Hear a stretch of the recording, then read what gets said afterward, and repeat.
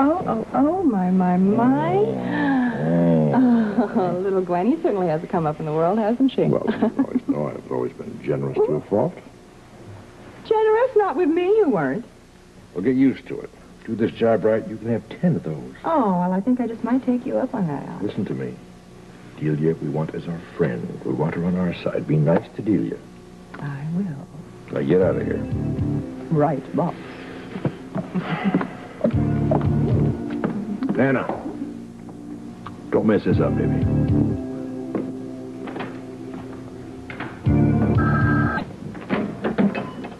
Anna. Hi, Tony. May I come in?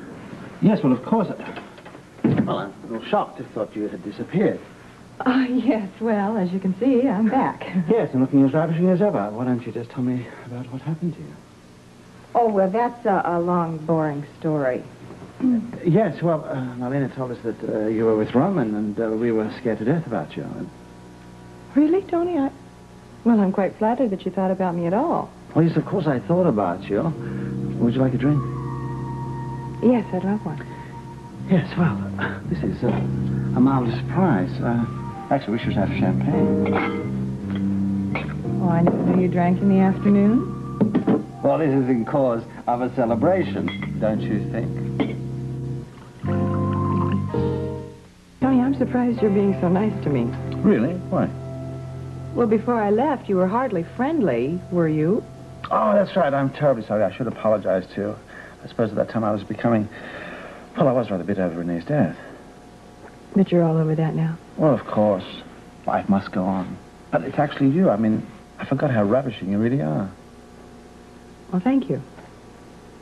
Anyway, so tell me what happened. I mean, where did you go? I mean, Marlena said you were with Roman. You were you? Oh, no, of course not. I wouldn't be alive if I had been, would I? No. Here, please sit. Isn't it terrible that Roman and Brady turned out to be the killer? Yes, that's a shame. Look, Tony, I realize that you're very busy. No, not too busy for such a delectable woman. Well, I'll get right to the point. Anyway, I've been traveling all this time. Vacationing, huh? No, not quite. Well, you know, I was very broken up after you divorced me, and then hearing about Roman, I just felt I had to get away. Yes, well, that's understandable. Well, the point is, I'm broke. I've depleted my funds, and I sort of thought I'd come back and ask you for help again. I see. Would you like me to help you? Would you like me to write a check? Is that it? Oh, no, of course not. I wouldn't dream of asking for money.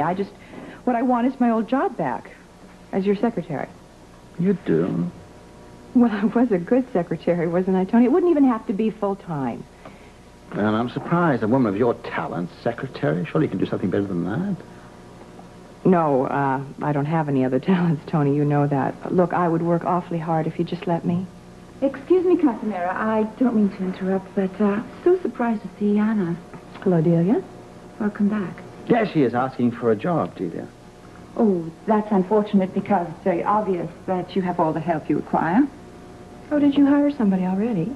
No, not at all. As a matter of fact, I need someone rather desperately to take care of my personal correspondence.